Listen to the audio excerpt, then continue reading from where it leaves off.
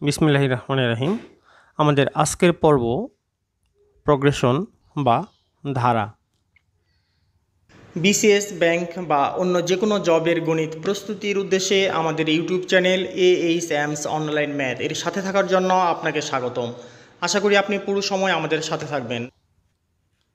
ধারার অঙ্ক করার ক্ষেত্রে আমাদের যে দুটো সূত্র জানতে হবে সেটি হলো কি, একটা হলো nতম পদ equal to a plus n minus one into D.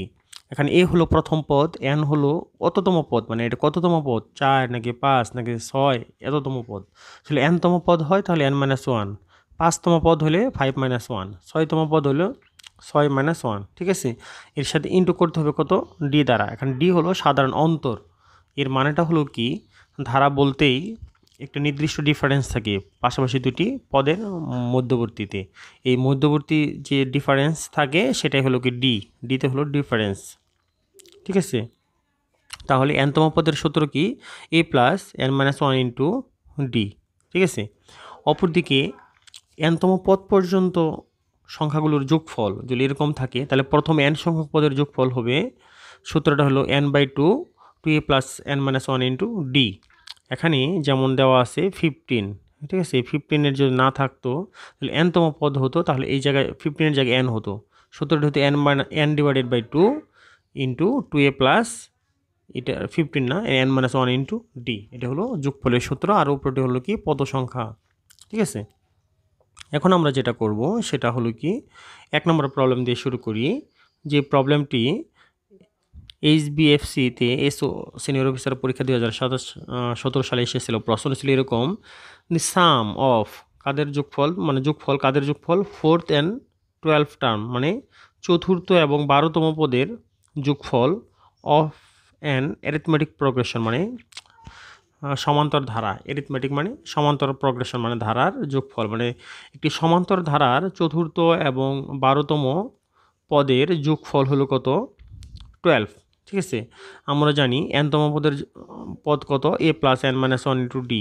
তাহলে চতুর্থ পদ কত হবে, a plus 4 minus one into D. ঠিক আছে, তাহলে যে কী দেওয়া আছে, চতুর্থ পদ যোগ 12তম পদ, 12তম পদ, এদের যোগ ফল দেওয়া আছে 12। আমরা প্রথমে লিখব চতুর্থ পদ সমান a plus n minus one into D, n এর মান এখানে 4। ঠিক আছে, তাহলে a plus 4 minus one into D, এটা গেলে একটা অংশ। একইভাবে 12 বা 12তম পদের যোগফলটা হলো, 12তম পদটা কি, a plus 12 minus one into D. ঠিক আছে, এটা আমরা বের করে নিলাম, a plus 12 minus one into D. এই দুটোর যোগফল হলো কত, 12।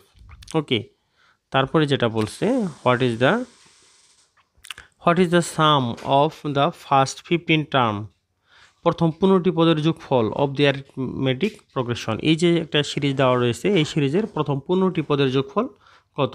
ঠিক আছে, তাহলে আমরা এখান থেকে প্রথমে যেটা আমরা বের করে নিয়েছি সেই কন্ডিশন মতো আমরা a plus 4 minus one into D একটা, আরেকটি হলো কি a plus 12 minus one into D, এই দুটোর যোগফল দেওয়া আছে কত, 12। এখান থেকে আমরা ক্যালকুলেশন করলাম a plus 3d R a plus 11d equal to 12, সুতরাং 2a plus 14d equal to 20। এটি জাস্ট 1 নম্বর কন্ডিশন দিয়ে আমরা রেখে দিলাম। এখন যেটা আমাদের বের করতে বলছে সেটা হলো কি, প্রথম 15 টার্ম, প্রথম 15টি পদের যোগফল বের করতে বলছে। আমরা জানি প্রথম n সংখ্যক পদের যোগফল n/2 into 2a plus n minus one into D. যেহেতু এখন 15টি পদের যোগফল, সুতরাং n এর জায়গায় 15 দ্বারা রিপ্লেস করতে হবে জাস্ট। ঠিক আছে, করার পরে তাহলে সাম অফ দি ফার্স্ট 15 টার্মস, এই সূত্রটা আমরা লিখলাম। লেখার পরে এটাকে আমরা জাস্ট সিম্পলিফাই করব। তাহলে 15/2 2a প্লাস, যে 15 থেকে 1 মাইনাস করলে আসবে কত, 14d। ঠিক আছে, কিন্তু আমাদের মান অলরেডি বের করে নিয়েছি। ঠিক আছে, যেটা ছিল 2a প্লাস 14d, এর মানটা হলো কি 20। তাহলে 2a প্লাস 14d এর মানটা হলো 20। 20কে 2 দ্বারা ডিভাইডেড করলে 10, 10 দ্বারা 15কে মাল্টিপ্লিকেশন করলে হবে কত, 150। এর মাধ্যমে আমাদের দুটি সূত্রই রিভিশন হয়ে গেল। এরপর নাম্বার 2 আমরা সলভ করি। যে প্রশ্নটি রূপালী ব্যাংকে এসেছিল 2018 সালের একটি পরীক্ষায়। ঠিক আছে, প্রশ্নটি ছিল এরকম, প্রশ্নটি ছিল if a plus 1 R 2a plus 1 R 4a minus 1 R in arithmetic progression, মানে একটি সমান্তর ধারার মধ্যে দেওয়া আছে 3টি পদ, দেন দ্য ভ্যালু অফ a এর ভ্যালুটা বের করতে বলছে, ঠিক আছে। তাহলে এটা ওনারা যেটা বলে দিছে সেটি হলো কি এটি এরিথমেটিক সিরিজ এটা। আর এরিথমেটিক সিরিজের মধ্যে সমান্তর ধারাটা হলো এরকম, মনে করেন একটা ধারা 3 5 ডিফারেন্স হলো 2, তারপর হলো 7, দেন হলো কত 9, এগুলো হলো ধরেন সমান্তর ধারা, কারণ প্রত্যেকটার মাঝখানে 2 করে ডিফারেন্স রয়েছে, ঠিক আছে।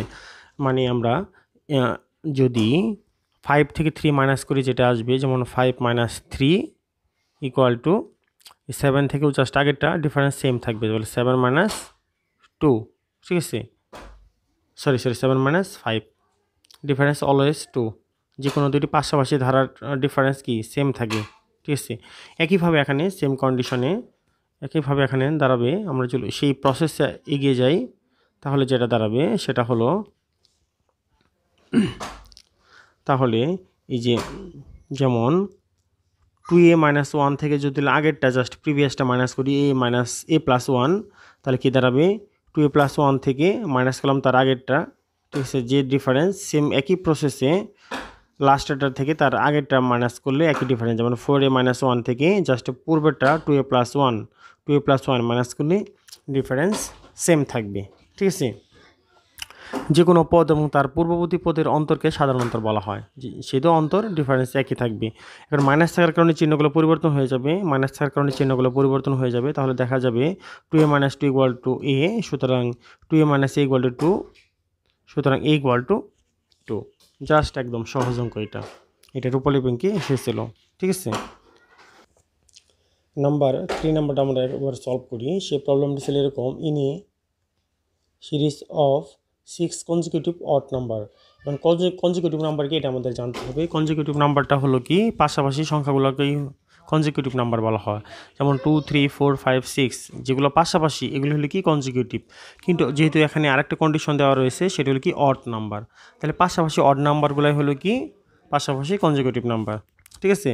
তাহলে এখানে বলছে 15 নাম্বারটা হলো 6তম নাম্বার, আমাদের চতুর্থ নাম্বারটি বের করতে বলছে। তাহলে 15 নাম্বারটা আমরা বের করে নেব, ওকে।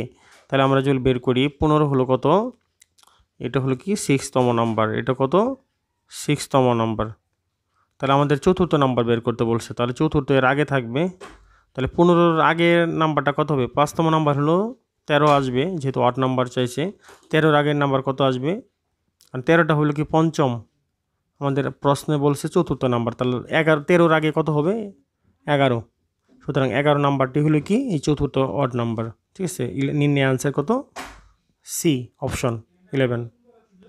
এবার আমরা যেটা করব সেটা হলো কি 4 নাম্বার অপশন সলিউশন সলভ করি। সেটা কম্বাইন্ড পাস ব্যাংক অফিসারে এসেছিল 2018 সালের পরীক্ষায়, ঠিক আছে।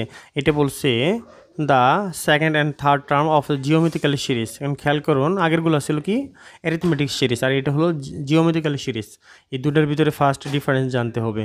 অ্যারিথমেটিক সিরিজটা কি দুটি যেমন 5 7 9 দুটো ধারা ইয়ের মধ্যে, মানে পদের মাঝখানে যোগফল বা বিয়োগফল অনুপাতে পার্থক্য থাকবে, ঠিক আছে। অপরপক্ষে জিওমেট্রিক্যাল সিরিজে থাকবে মাল্টিপ্লিকেশন আকারে অথবা ডিভিশন আকারে, ভাগ অথবা গুণ আকারে, ঠিক আছে। এটি হলো জিওমেট্রিক্যাল অ্যান্ড অ্যারিথমেটিক্যাল সিরিজের ডিফারেন্স বা পার্থক্য। তাহলে আমরা দেখি এখানে কি বলছে, সেকেন্ড অ্যান্ড থার্ড টার্ম। তাহলে সেকেন্ড এটি যদি সেকেন্ড হয় অ্যান্ড আর থার্ড, তাহলে সেকেন্ড বলছে 9, সেকেন্ড টার্ম দেওয়া আছে 9 এবং থার্ড টার্ম দেওয়া আছে কত 3, ঠিক আছে। ফিফথ টার্ম বের করতে বলছে, তাহলে এরপরে একটা আসবে কত ফোর্থ, তারপরে আসবে কত ফিফথ, ওকে। তাহলে খেয়াল করেন fifth term of the series, তাহলে 9 থেকে যেহেতু এটা গুণ আকারে সম্পর্কিত জিওমেট্রিক্যাল সিরিজ, তাহলে কি দাঁড়াবে এখানে, তাহলে 9কে 3 দ্বারা ভাগ করলে 3 আসে, এভাবে ভাগ চলে যাবে। তাহলে এরপর এটা চতুর্থ টার্মটা আসবে, এই 3কে আবার ভাগ করতে হবে। 9কে যেহেতু 3 দ্বারা ডিভাইডেড করলে 3 আসে, সুতরাং 3কে আবার 3 দ্বারা ডিভাইডেড করতে হবে প্রত্যেকটাকে নতুন টার্ম পেতে গেলে। তাহলে 3কে যখন 3 দ্বারা ডিভাইডেড করব তখন আসবে কত 1, এই 1 হলো ফোর্থ, তারপরে ফিফথ আসবে, তাহলে কত এই 1কে আবার কত দ্বারা ভাগ করতে হবে 3 দ্বারা, তাহলে আলটিমেটলি আসবে কত 1/3, ঠিক আছে। এই 1/3 আসবে কত ফিফথ টার্ম, 1/3 আসবে ফিফথ টার্ম, এটা হলো অপশন সি। এই পদ্ধতিতেই কয়েক সেকেন্ডে সমাধান করা যাবে।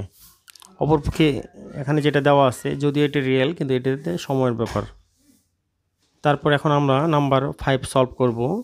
নাম্বার 5 সেই প্রবলেমটি কী ছিল, সেই প্রশ্নটি combined art bank senior officer 2021-এ এসেছিল।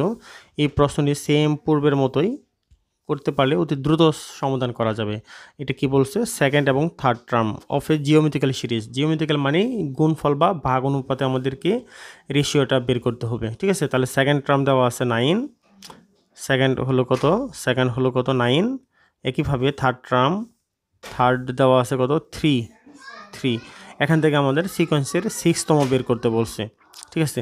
তাহলে 6তমটা কত আসবে, এখানে 3-র পরে আসবে কত 4তম, তারপর 5তম, তারপরে কত হলো 6তম, ঠিক আছে। তাহলে 9কে 3 দ্বারা ভাগ করলে 3 আসবে।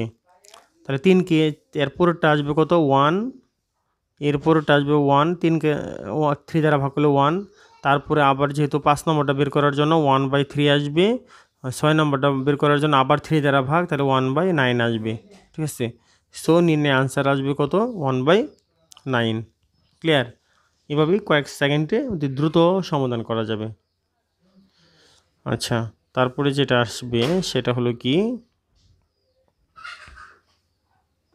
ধন্যবাদ সাথে থাকার জন্য। আমরা পরবর্তী পর্বে এই 6 নম্বর প্রবলেম থেকে আমরা শুরু করব। আশা করি আপনারা সাথে থাকবেন।